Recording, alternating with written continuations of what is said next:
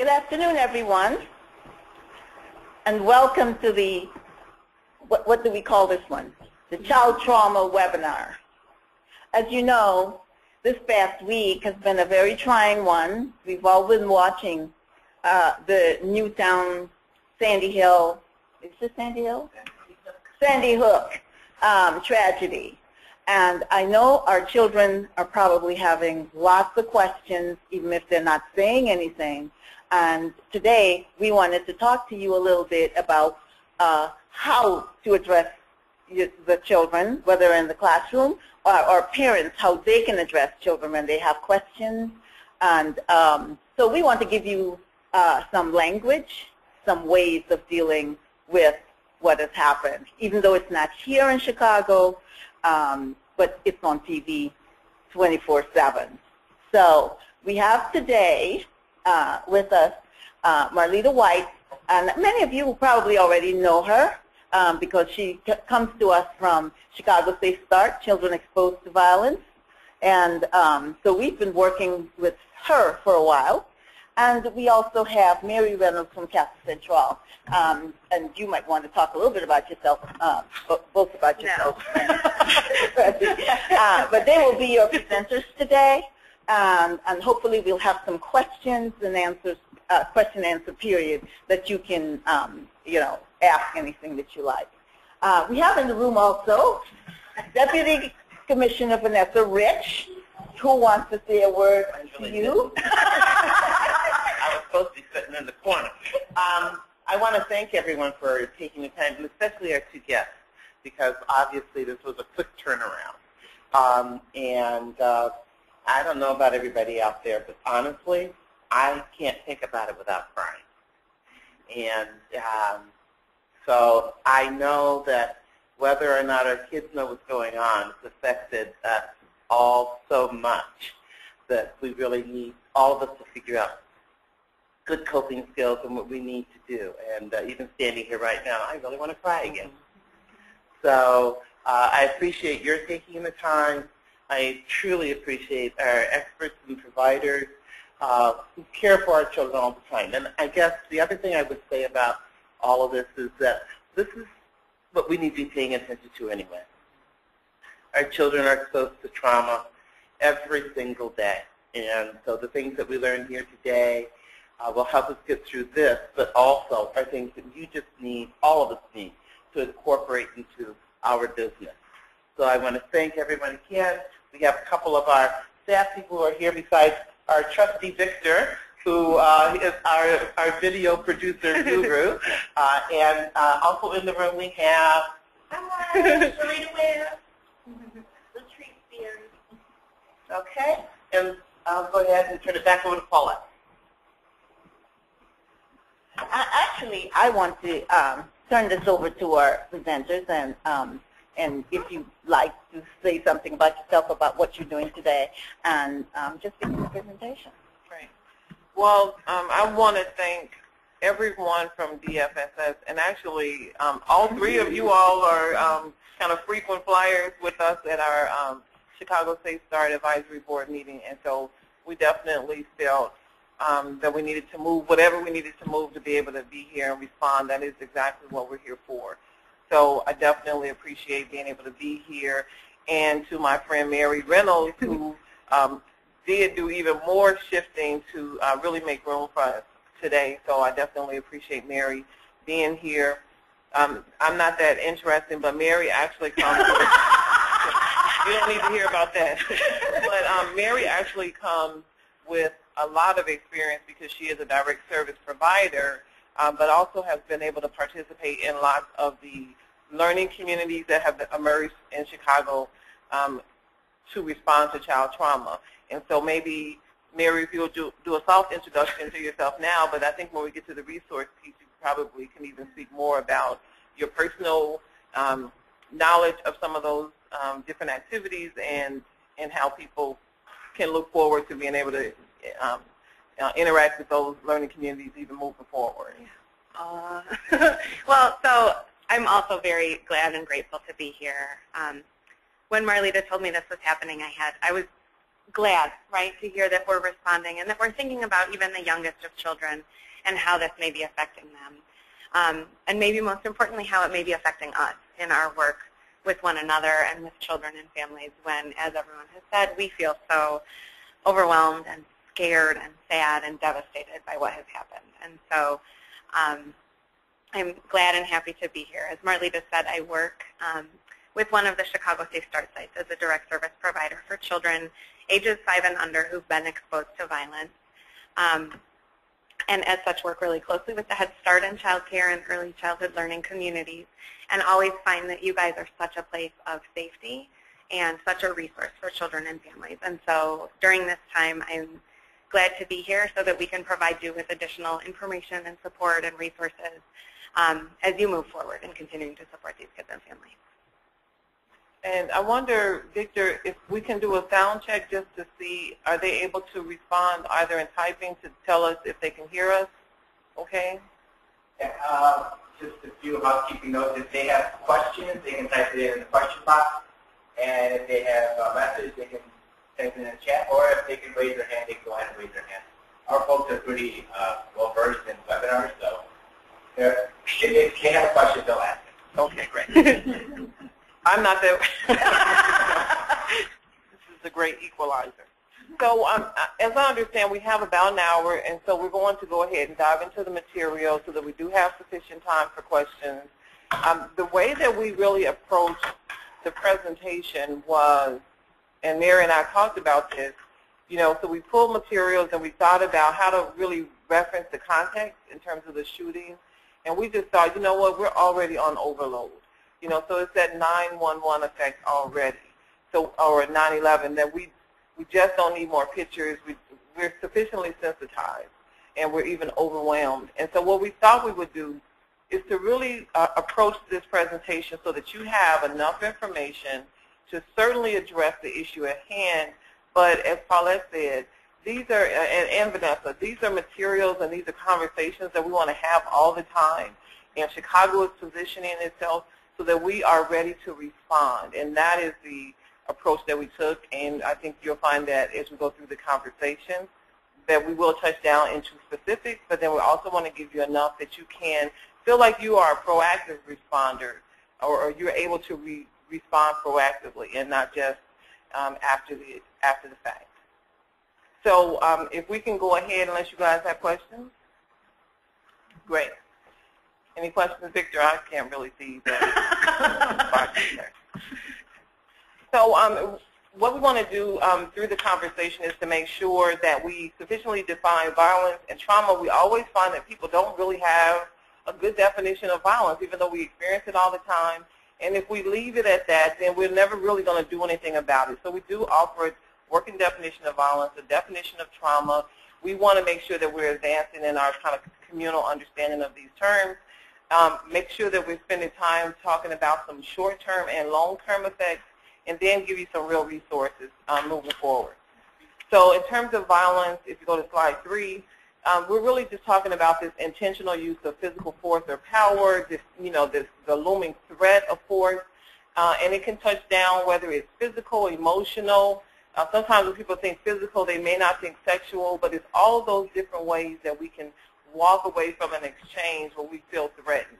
That threat might happen as an interaction between individuals. This can certainly happen between one person in large groups, as we certainly know in this particular situation. And then when we move forward to our next slide of 4, I believe, we're talking about exposure to violence. Next. Great. Okay, we got it. And we're talking about children may be exposed to violence, whether they are the direct victim of certain kinds of violent activity or if they're a witness. And so when we talk from our project's perspective with Chicago Safe Start, we have a very big front door for what exposure to violence means. So that means that if there's domestic violence happening in the family and the child is there, if there's violence happening between the sibship, maybe the parent is abusive to the child, or maybe another child in that sibship, that meets that definition of exposure. And also, certainly when violence is happening in the community, and from our perspective, we are in a global community, and so we're still well within our exposure to violence framework. And then if we go to the next slide, we're talking about trauma. So then trauma then gives us this kind of way to zero in on what that particular experience is. It could be the one experience, or it's an acute or profound experience, such as the one we have in the news right now. But it can also be a chronic experience, someone who every Friday they know something's going to happen at their home. So, but these are things in terms of experiences that feel powerful, they feel overwhelming, they feel out of control, and very, very dangerous. And the result is that a person's capacity to cope with it is dramatically overrun. And when you're thinking about a very young child, the younger that child is, the more easily they're overwhelmed.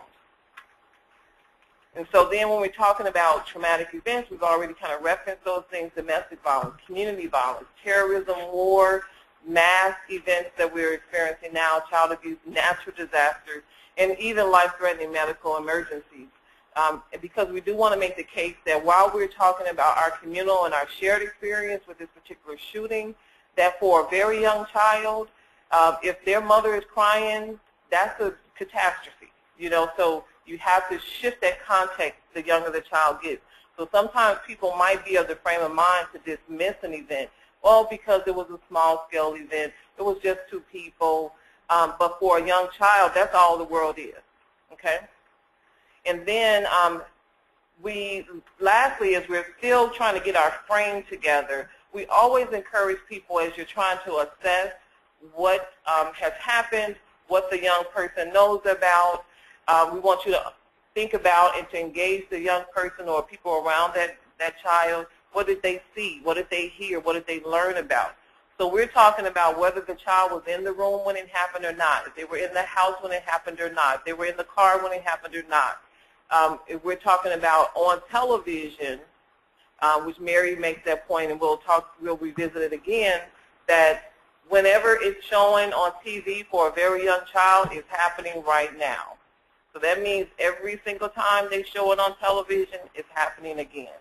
So we do have some cautions. We have materials that you'll have a chance to glance at in this presentation, but you'll have some walkaways. And one of the tips that they offer in the materials really is to try to gatekeep how often and how much the child is exposed even to the replay on television. And then the last piece, before we leave this slide, we really want to talk about, beyond the questions about what the child has seen and what they know and what they've heard, who else needs some attention? Because we have to deal with this issue of vicarious traumatization. All of us in the room who were nodding, as Vanessa said, she wanted to cry just in referencing the event, we're all a party to that. So as we as a community are better prepared to respond to the young people in our charge, we also have to keep an eye on how we prepare ourselves to deal with the person to our left and to our right. And then lastly, we want to talk about this National Safe Start Survey. I don't think we need to convince anyone in Chicago that violence is an issue, right? We're all agreeing. I'm sure you're all nodding your heads right now. But what is important about this survey is that we are witnessing within the last 10 years, a major movement, and we should not discount that this country, when 9/11 happened, we did not have the resources we have now. We were not prepared at the level we are prepared now to get materials in the hands of caregivers and families. We have far more responders that are prepared. We are much further along than we were before. Now we have to keep addressing the event and stop film.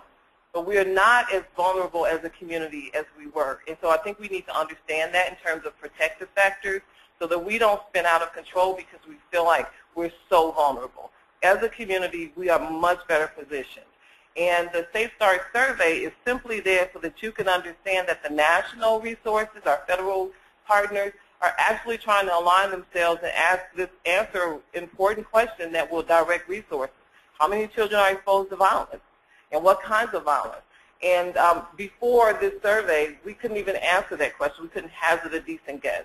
And so this is just there to give you a sense that we do have federal partners that are trying to better position themselves to understand the scope of the issues and the levels of responses and resources that we need to bring to bear.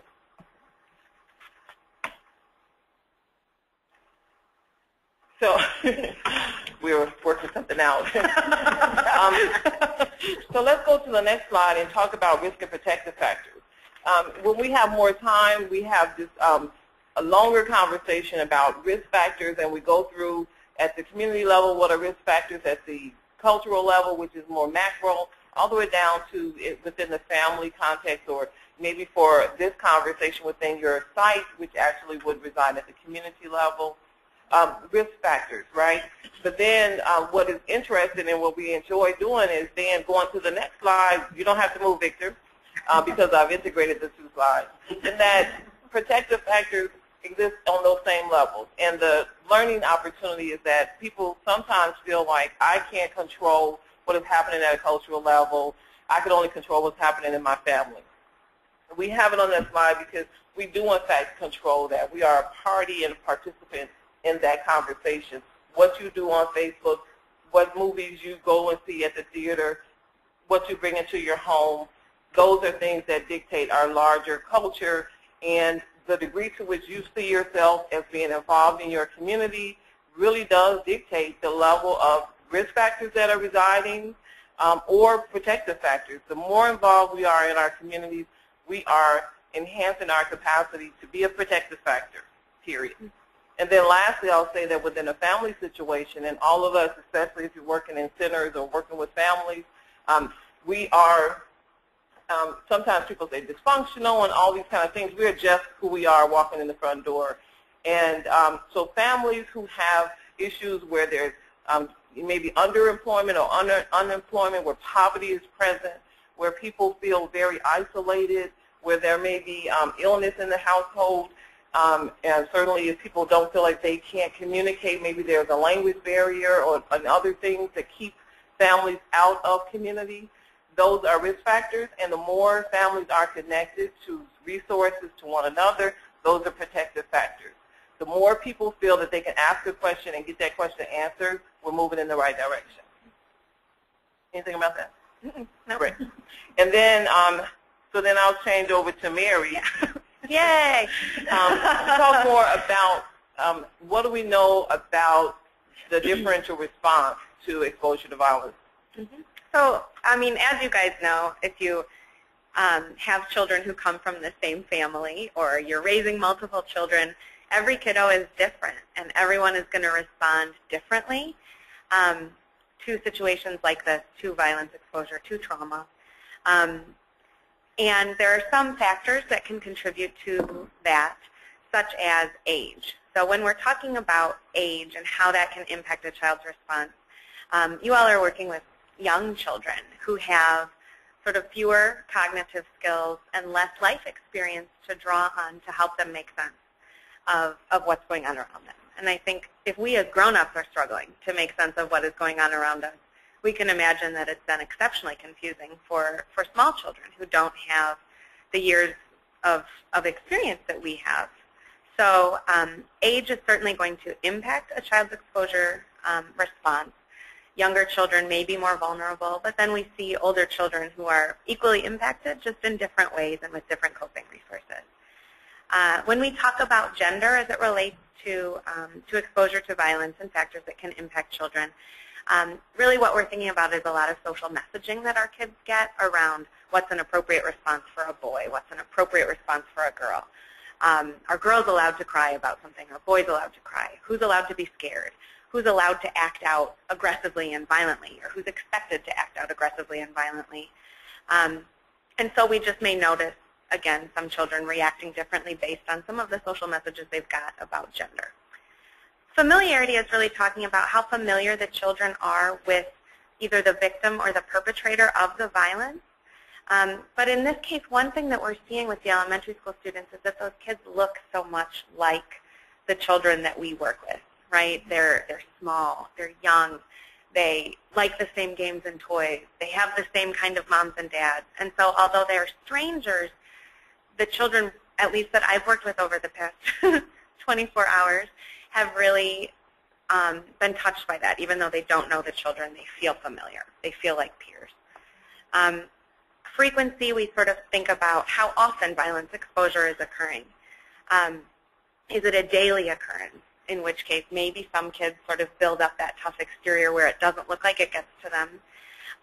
Or maybe they're so raw from how frequent the violence happens that they're impacted in that way. One other thing to consider, frequency of violence exposure, is also what led up to this point of the shootings in Connecticut, right? And so what level of exposure, how frequently have the children that you're working with been exposed to violence prior to this? Because that can certainly impact how they respond today. Severity we talk about in terms of how severe the violence is. I think an important point to make there is that that's really subjective, right? So for me, seeing someone hit is really, it's severe. It scares me. It frightens me.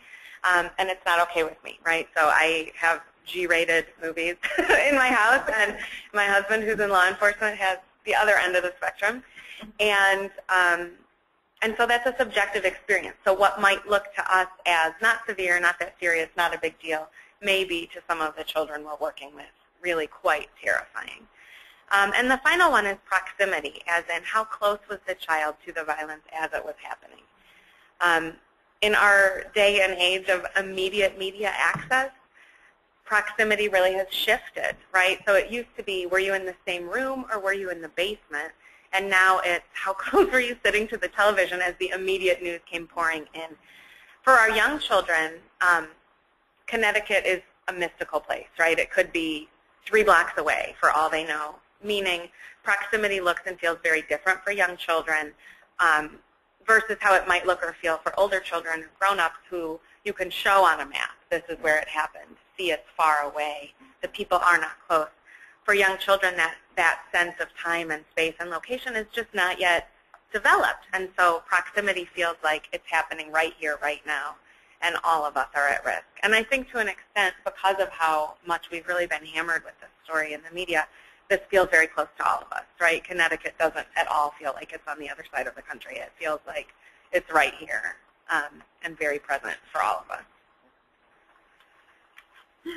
Keep going? Sure.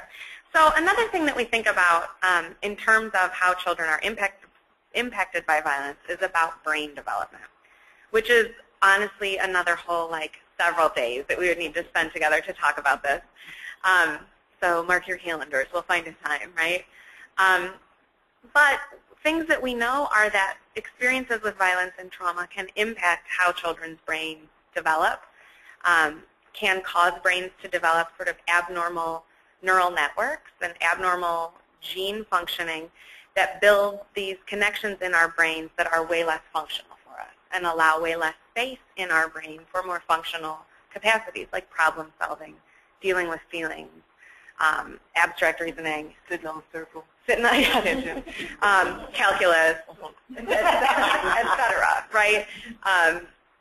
So that's something that is important to remember. And again, because our children come to us with however many years of experience prior to this current experience of violence and trauma, we don't know necessarily what impact has already happened for them and how this then may be reinforcing some of those abnormal networks or some of those less functional ways that their brain is coping and is directing resources. So 0 to 3 has some great resources on brain development. But an important thing to note is that although the first 3 years of life are really important, that's a constant process, right, fortunately, so that we as grown-ups can learn new things, or at least try to learn new things. And so that even if our children come to us very deeply impacted by previous experiences with violence and trauma, that we still have opportunities to really turn that around, no matter what the age of the child may be. And so what we're going to do is to give you a sense of different kinds of effects that you might witness operating with the young people that you're caring for. So we've broken them out, and we're going to start with cognitive, and we're going to kind of move through. So you have in your slides way more than we're going to talk about, but we, again, left it there because we want you to have a resource to come back to. So to start with, is that okay with you all? Okay, we didn't check in with them. We just decided. We made an executive decision. So let's think about cognitive effects. So when we talk about cognition, we're really talking about how, back to what Mary said, how we make these decisions, the executive functions.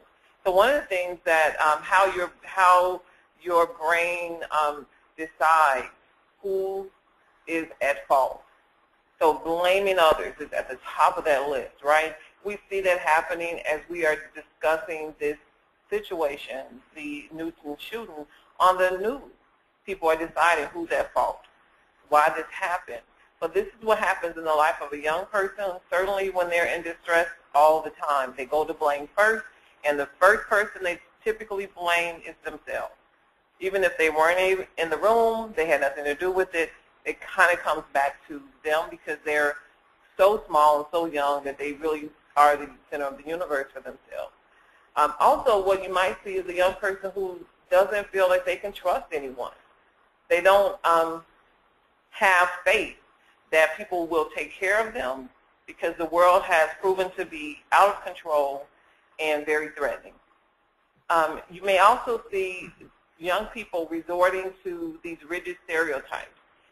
Mary's already talked about how we reinforce that in our social messaging, but we really might see it pronounced when we get to the point of how the child's brain is operated and how their brain and their conditioning, social conditioning, has dictated their response. They're going to do it like a man. They're going to express their behaviors the way a man should do that, and they may resist your efforts to get them to cry or to maybe be softer. So you may get into conflict because of that, and it's good to know that that may present itself in more pronounced ways. If we think about emotional effects, certainly children, going back to that blaming, they're going to feel guilty for any of that abuse. People are feeling guilty about this particular incident, but all the time when there is a dramatic event, children always feel guilty. They always feel like, I should have done something. Sometimes they're doing and saying what the adults around them have said, but other times they really are feeling these things. They may be very angry about the violence and chaos in their lives, and you as a provider and as a caregiver, even as a parent, may be afraid of that moment when they ask, why did this happen? And why does this keep happening? My niece just said, I think it's time for us to move out of Chicago. It's too many bad things happening. Because last week they were at church and a person was shot outside of the church and was laying under their car, in fact. And then this shooting happens, and so she's very stimulated by the violence that's happening right now. And I think that certainly other children are feeling that. I think that many of us as adults are feeling those things. We feel overwhelmed. And if you can't find a place to get that emotion out, then that's a constant state of being depressed and overwhelmed and powerless. And so some of the things that we began to do, and we'll offer some suggestions, really can help that person, a young person, feel less powerless, right? And that is our goal. How can we create some structure around them in the moment where they feel most out of control so that they can feel that that control is being restored? In terms of social effects, let's think about how young people, perhaps before an incident, maybe they were very friendly, maybe they really were on target with their assignments in school, or they followed directions. But then after an event happens that can really disturb them, they really might have different behaviors that are manifesting. Maybe they become very aggressive in school. Maybe you start to see some of those acting out behaviors that Mary talked about. Poor anger management. If you are overwhelmed with this fight or flight situation and you're wondering who's about to shoot me, you really might not care that your instructor wants you to sit down. You know, so in terms of where you're prioritizing, the priority in terms of following instruction may fall very far down on the ladder. And so some of these negative interactions between instructor and student might start to emerge. And when we're thinking about younger children, and moving into maybe backwards into infancy, perhaps you don't see some of these social effects. But we do want to underscore that even infants are communicating every single day. I don't really have to say that to you all because I know you know that. But again, we want to also create, as you're having this conversation with parents who have children that may be verbal, then you can still have this same conversation with parents with children who are not verbal yet, right? So because parents need to understand that when a child is tensing up, an infant is tensing up and avoiding eye contact and those kinds of things, that's a child who's communicating, I don't feel safe, I don't feel connected, I don't feel bonded. And so some of these same things, how to create a nurturing experience and environment, still apply, even though we're talking about a very young child. And then in terms of physical effects. So here's the child who is stressed out, and now they don't want to go to school, and they say, my stomach hurts, or my head hurts, or whatever those kind of vague symptoms may be. We have this here because we think that if parents don't know that children who are under stress, who've been recently traumatized, will resort to some of these kinds of behaviors, then the parent may say, no, we're going to school, get this jacket on, let's get out of here. And that's not necessarily the most helpful response. You still might need them to get the jacket on, and you still do need to go to daycare or whatever, but we want the parents to know that some of these behaviors are going to show up. And when they say they have a headache or they have a fever, and then you go to test that, and they have normal temperature, then we don't want you to feel frustrated, or some people might mock them, oh, you just don't want to go. And we want people to understand and contextualize some of these physical effects are, again, this is how children are communicating the distress that they're feeling. The last piece I'll say about this is that their regression is a big deal here, and I've alluded to it. So, for example, if you're a parent and you have 3 stair-step children, and you finally got this 4-year-old to the point where they can't put their jacket on and maybe grab a bag and meet you at the door, after an event that's traumatizing, complex commands, get your jacket, go to the door, put your shoes on, that they maybe could do before, they may struggle with that. And that can be frustrating for a parent because you feel like they're not listening, they're being obstinate. But so we want to underscore that sometimes confusion and regression shows up. So a child may feel a little younger than they really are for a little bit of time, and we want parents to go ahead and allow that and then coach them back up to so they're acting and behaving on age level. Does that make sense? Mm-hmm. And then lastly, behavioral effects. Certainly we may see heightened sexualized and aggressive behavior, some withdrawal and avoiding behavior. If your child was already kind of quiet and they weren't super interactive, then this might not be where you see the difference. This whole slide is really about behaviors that you see after the event that weren't really there before.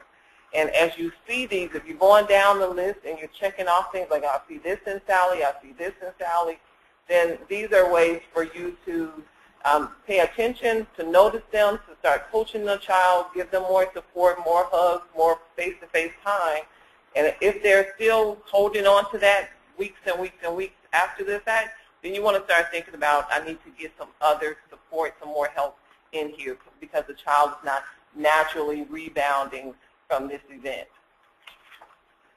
And then lastly, family and interpersonal relationships that become strained. So this overachieving or underachieving. So again, sometimes children have a way to put themselves in the middle of a stressful situation so that they become the focus of the stress because the other stress is too much for them or the family to deal with. So if parents are arguing, the child might do something to become the focus of the attention. So at least they're yelling at the child and not at one another. It's a strange way that we try to, when we're very young, try to control behavior and make ourselves safe. We want to make sure as adults that we are on top of these behavioral effects and that we're not going to have the most dramatic and most negative and most punitive response. Because if we can see behavioral rollbacks as kind of part and parcel of a traumatic response, then you're going to position yourself to be very supportive and helpful and helping that child, coaching that child back to the level of behavior that you expect. And you're not going to, for example, suspend the child, refuse to let them return, and things like that. If you really are not sensitive to what's happening, you might really feel like this child is just a behavioral problem. They're a lightning rod for conflict. I need to move them out of the setting. Yeah. So the next thing we really want to sort of think about and talk about is resiliency. And I think that's something that comes up pretty often, right? You can do one more slide. Around, we say it all the time, right? That children are so resilient. Oh, children are so marvelously resilient. And they totally are, right? That kids, and especially little ones we see, are just drawn toward healthiness and wellness and joy and all of those wonderful things that make even our really hard days at work fun sometimes, most of the time. However, we also sort of talk about resiliency and resilience not as a trait that you have or don't have, but more as a state, right? And what is it about this child's life, this child's world, this child's experience, the people in this child's life that allow this child to be resilient?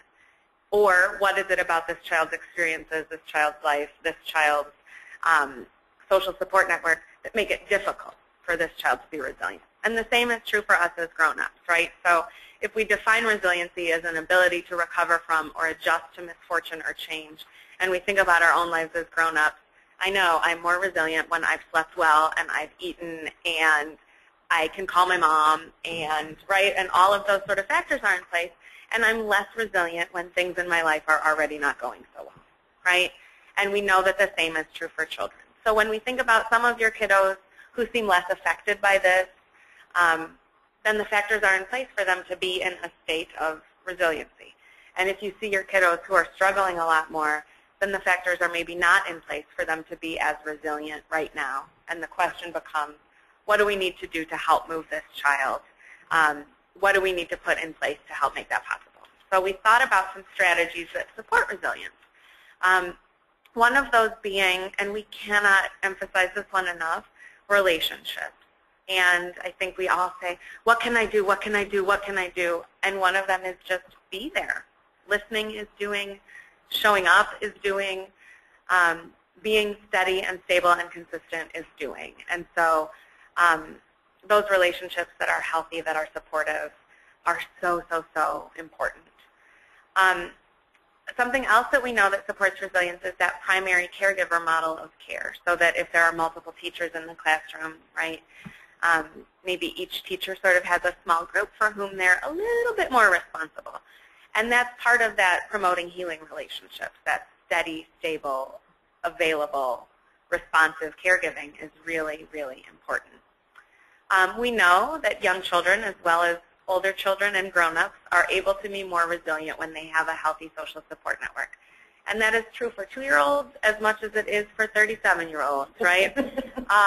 Not that I know, but I've heard.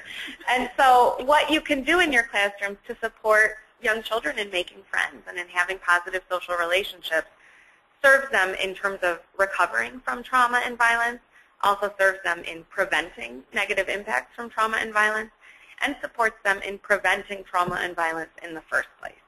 And so you're modeling how to make friends. You may be teaching directly. You may be buddying up kids when you see that they have complementary needs or challenges, right? So that if you have one who's more naturally a caretaker and more naturally gregarious, that you can find a way to connect with someone who's a little bit more shy or slow to warm up. That can be really helpful, especially for very young children.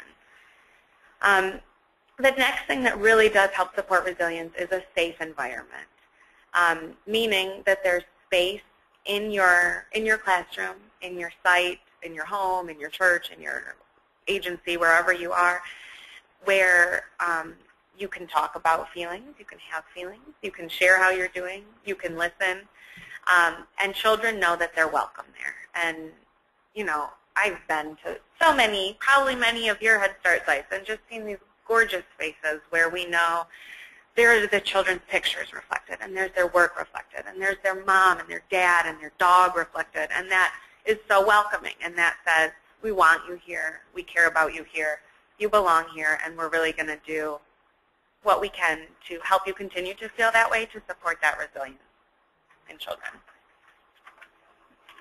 So then let's kind of go even further and think more about ways that you can help.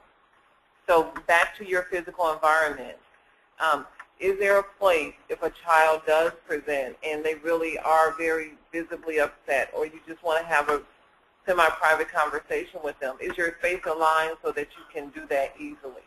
If some of the children that you're responding to and caring for have already been trained to keep secrets, meaning they're from a family that says this is private, we don't talk about this with other people, then having private space becomes really a premium. And if they can hear you, kind of think about when you go to your doctor's office and they tell you to stand behind that line and then they yell at you from across the waiting room, well, what are you here for? You're like, wait a minute, let me get over there.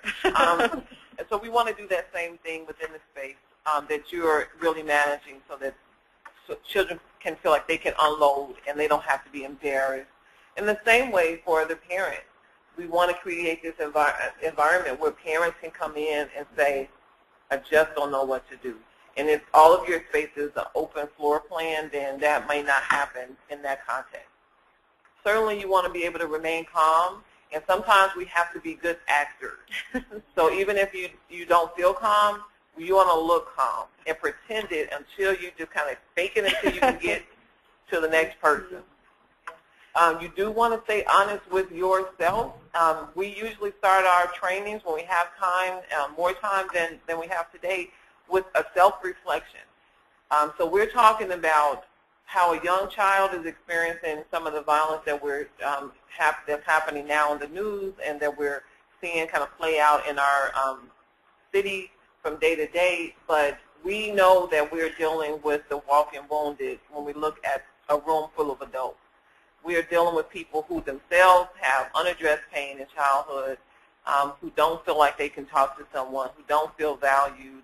And so we want to make sure that even the parents who are coming into contact with you feel that you're a safe place for them. Definitely want to be able to read between the lines. We talk about, and I think we'll get to it a little later, that your job is to just be able to listen well. So listen well, and to show belief. I had an opportunity to talk with a woman who had been abused in her early childhood and told one person. That person didn't believe her, and she never told another person for about 35 years.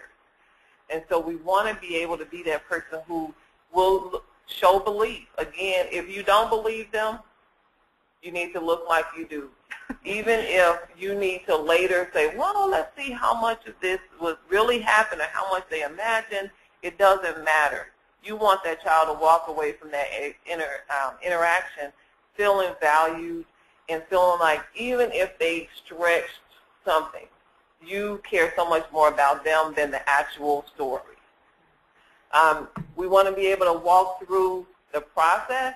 So for you and your site, if you are not clear about what to do in a crisis, this is an important time to start thinking about how can I get myself trained up, how do I change our rules and regulations so that we really do have a really good process so that if something happens, we know what to do. What's our first step? What's our second step? What's our crisis plan?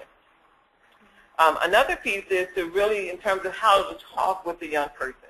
If you go to the next slide, we're thinking about always eye-to-eye level, right? So most of us are much taller than the young people that we're caring for, and so that means you either got to bring them up or you got to come down.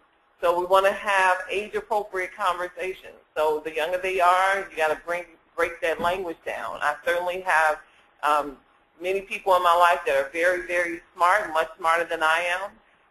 But you don't want to bring your PhD language to a very young child. So you got to talk about, we don't necessarily, perhaps you don't need to talk about the shooting. You might want to say someone went into, the school and they hurt someone. They hurt a lot of people. So sometimes what we as adults need to know about the details, we don't necessarily need to communicate that to the young person. We want to make those adjustments so that they can understand generally what happened, but they don't need to go home. You don't have to paint them a vivid picture, okay?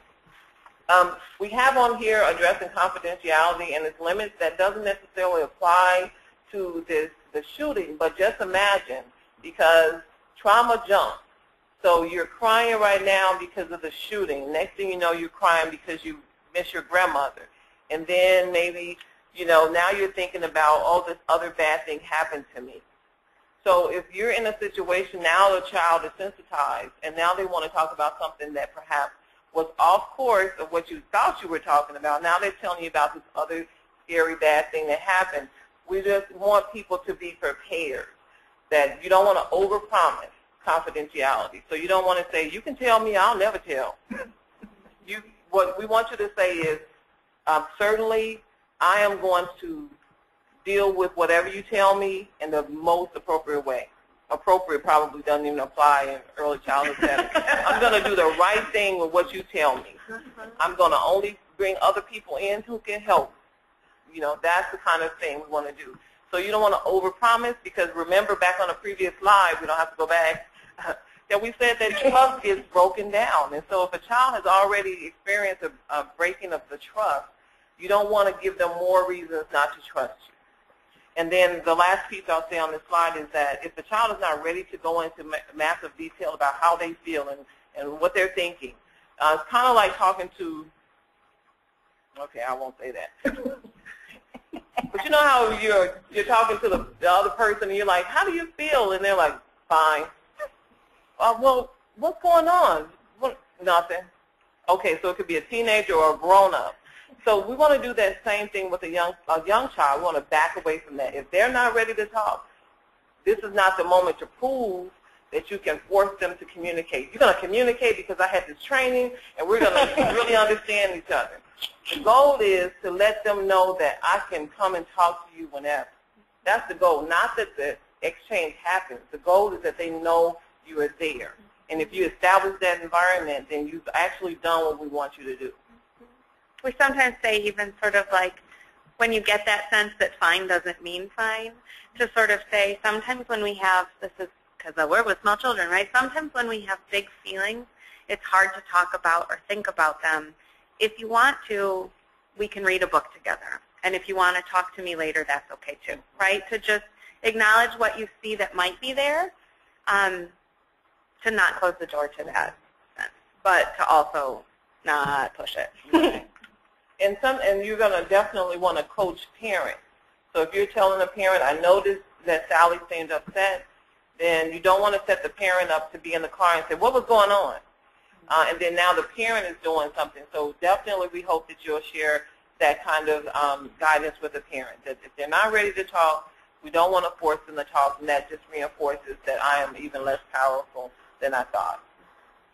More things that you maybe want to avoid: falling apart. Sometimes falling apart can tell you that there is an absence of supervision and training, right? The goal is not that you're perfect, that you know exactly what to say, but if you really don't know, I don't know the rules, I don't know what I should do. Sometimes you may be confused and you really have had that training 19 times. But other times you just haven't ever been trained and you don't know the rule because there isn't a rule. And so the goal, again, in the midst of the crisis, when they're telling you that story, you don't want to fall apart. Fake it until you can get some more help, and just say, that's a lie. Okay. And then you just kind of go get someone else.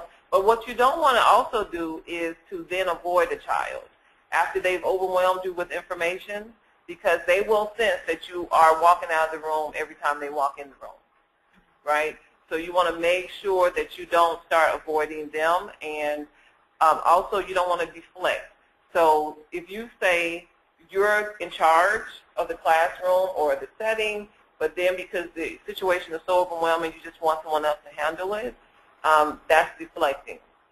So even if you're no longer able to make all of the decisions, sometimes your presence can be very powerful. You don't have to be saying anything. You don't have to keep dictating the next course of events, but you're just there, right? You did not run away from the situation. But I'll tell you, push come to shove, if you really do need to get out of there because it's triggering too much for you, then just make a graceful exit.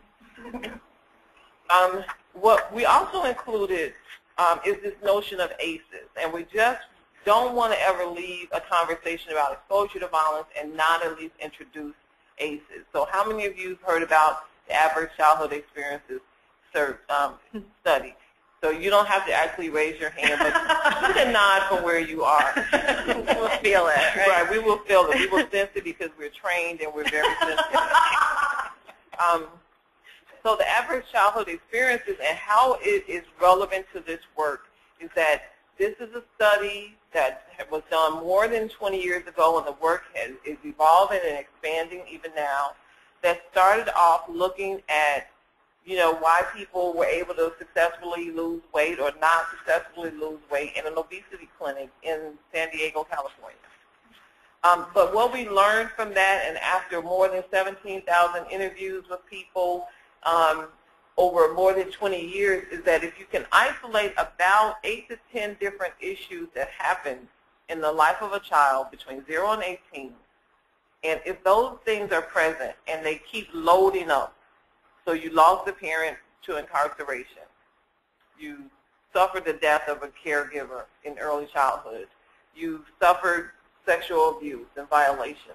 So if you start accumulating certain categories of violations in early childhood, then which are considered these adverse childhood experiences, then a person might be on a collision course with certain kinds of other things. And if you look at that pyramid going upwards, it includes certain levels of impairment in terms of our social, emotional, and cognitive functioning, moving past how we adopt health behaviors or behaviors that really place challenges in our adult health, all the way through to early death.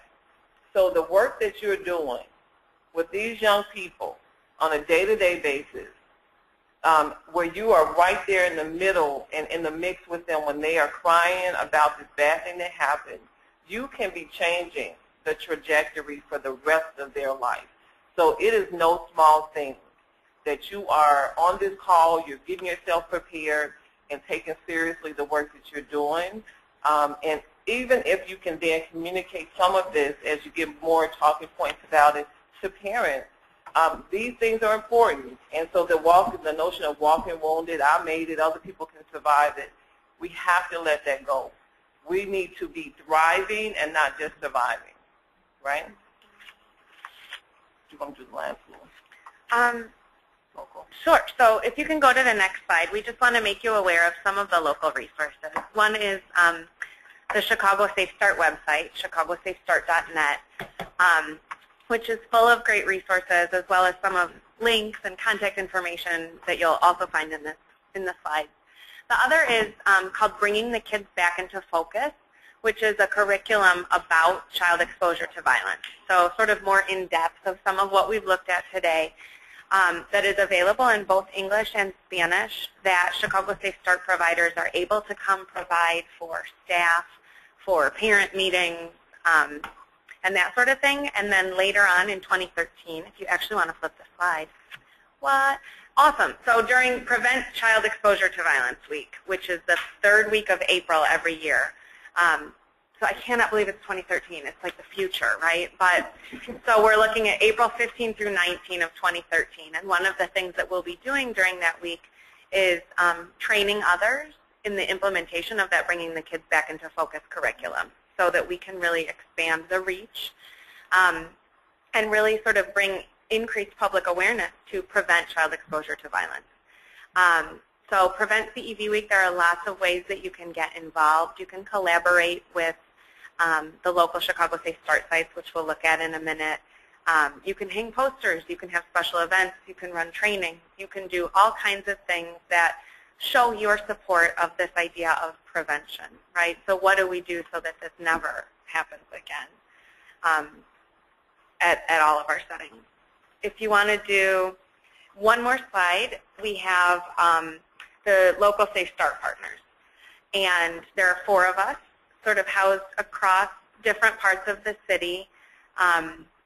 Metro down on the far south side out of their Calumet site, Family Focus Inglewood, us at Casa Central, and then Heartland Human Care Services.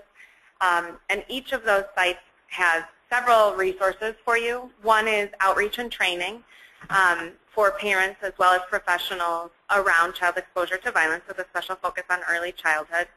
One is community coalitions or councils made up of service partners, which might include you guys, who come together sort of at the local level to look at resources and what can we do in our community to prevent child exposure to violence. And the third piece of each of our 4 sites is the direct service piece, which offers counseling and therapy and case management services to kids and their families who've been exposed to violence. The next slide has some additional resources. In SAMHSA, the Substance Abuse and Mental something of Administration Health. SAMHSA. Nailed it. Has this disaster distress helpline that's available 24 hours a day and is multilingual. You can also text that. That's a great resource for us as staff, for parents, for anyone who's just really feeling overwhelmed by this and needs some help and support. In addition to the Chicago Safe Start site, there are other child-serving organizations and agencies, including the La Rabida Child Trauma Center, the Urban Youth Trauma Center out of UIC, and then resources that you can find at the National Safe Start Center or the National Child Traumatic Stress Network, all of which have great resources. And let me also underscore that the Urban Youth Trauma Center as well as La Rabida oftentimes are available if you want to bring someone in to do training or if you want someone to come in and work with your staff over time because you're trying to become a trauma-informed site. So those are programs that can really kind of coach you through that longer process. We include information about Chicago Safe Start just because we always want you to know that there is room for you at our table, whether it's our advisory board that meets 3 times a year or our various community partners that Mary already walked through with you. And then we include in this presentation different ways you can also get in touch and contact us and communicate with us. If you go to the last slide, at the health department. And let me, before I think we have 1 minute left, want to make sure that you know about these great resources that Mary pulled for us that are available both in English and Spanish that include tips for parents and teachers, talking about violence and really addressing how do you help a young child cope in the face of a national tragedy. And so these are great user-friendly tips. You can think about not just reading them once and, figuring out, is the checklist, did I do that, but also you might want to think about how you might integrate some of these things that all adults should know, for example, on one of the tip sheets, how you might bring that into your staff meeting once a week.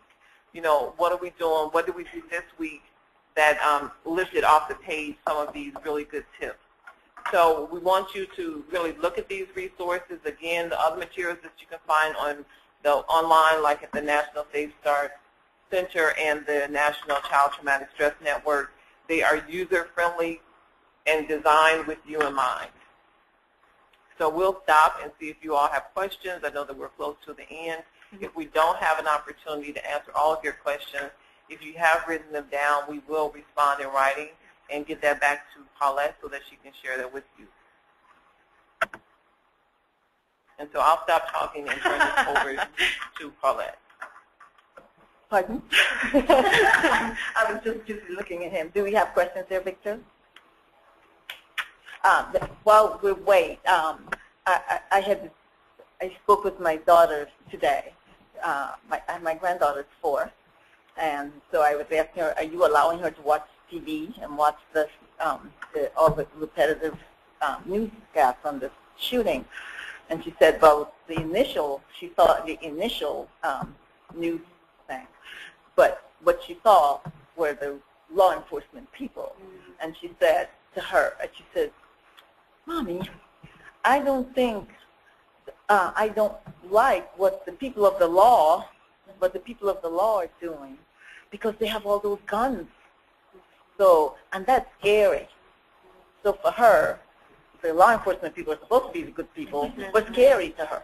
And so I mean, that's a great example of how you can't assume that a young child will make the same sense of things like you would. Right. And how how powerful it can be to follow a child's lead. So to say, tell me what you know and tell me what you're wondering and worrying about, because that can be a great way to figure out what misconceptions they may have. You know, little ones will do whatever it takes to make sense of a situation, even if it looks way illogical, right? And so our role can sometimes be clarifying those misconceptions. Absolutely. No typing questions? No hands up? End of the day. It is, and probably a very long day. I know this has probably weighed very heavily for all of us, and just thinking about the kids and families that we're working with and what they've already brought with them up to this point at which the shootings in Connecticut happened. It's just heavy. So to acknowledge that and acknowledge that a really important thing for you guys to do is take good care of yourselves. I know I have had to limit my media exposure just because I get obsessed. I just can't stop looking, and it's not helping me, right? And so to make sure that you're doing what you need to do to get sleep, healthy food / chocolate, which is totally healthy, y'all. You heard it here first. And also, let me just say that one thing that you'll find in the tip sheet, they make a reference to helping from where the child is, or child size help, or some reference like that. And it's such a wonderful idea because, you know, a young person is thinking, oh, this is terrible. And their reflex is, I want to do something, which should be all of our reflex. But maybe as a staff team, you could think about what are things that our center can do to really support. And so they offer suggestions like perhaps you can write letters to the school, or you can maybe even write letters to the first responders, or maybe we write letters to our local first responders, or maybe we make cookies and take it to the area police station or the area fire department. But, you know, so there are ways that we can express and help a young person express that need to help and that desire to help. And then, again, they're feeling less powerless because they were able to put their hands on something that really made a difference for someone. It appears that a lot of the questions have to do with whether or not this is going to be available for people. And Victor's typing in, yes, it will be. You'll have it posted by the end of the week. It'll be posted by the end of the week. And so please let your staff know and sort of be there for them so you'll be able to, again, anything that you missed, anything you wanted to listen to again, share with others will be available for you. I don't know about everybody else, but I feel like I wanted to have a more, expanded version of it. It was very fascinating for me. I know I've heard some of this before, but it's always, you always provide such wonderful information that would be very useful on a day-to-day basis, not only at the site, but in your personal life. Absolutely applied as well. So, well, we definitely are looking for ambassadors, so people who can be trained to train others. Yeah. We have no questions, but 2 comments. Very helpful webinar. And thank you for providing this webinar with great information. You're welcome. Well, and thank you guys, too, for the work that you do, right? This is not, here's what we do. It's here's what all of us do, and how powerful that is. There's this lovely thing floating around on the Facebook of Mr. Rogers talking about when he was a little boy and scary things would happen, his mom always told him to look for the helpers, right? And look and see who's helping, and it reminds you that in spite of how awful this particular incident is and how awful so many other things that have happened are, there are still so many people who really deeply care, who really want to make things better, who really want to support children and families. And I know for me that you guys are big time on that list. And I'm going to please remember, and I know we're about finished, and this is probably one of the things I think, besides getting people, our people, much more involved. I mean, Ms. Paulette said, we know that many of our agencies have been involved in the work. This gives us another opportunity to step up. And as you said, bake cookies, sign a petition, organize, to really look at those things that we need to do, put our children and do something about violence. And increase funding for mental health. So all those things that we talk about, that we put on the back burner, the wellness conversations, the resilience activities, this gives us a chance again to think about how important they are and to really put them on the front burner. Because like I said, we're better prepared. We have the tools. Right. And we really need to make sure that we use them. Yeah, totally. So I'd like to thank everybody. I'd like to again thank all of you, and especially our guests. Have a wonderful holiday, everyone. Please be safe and be in contact with us if you need anything. Thank you. Thank you.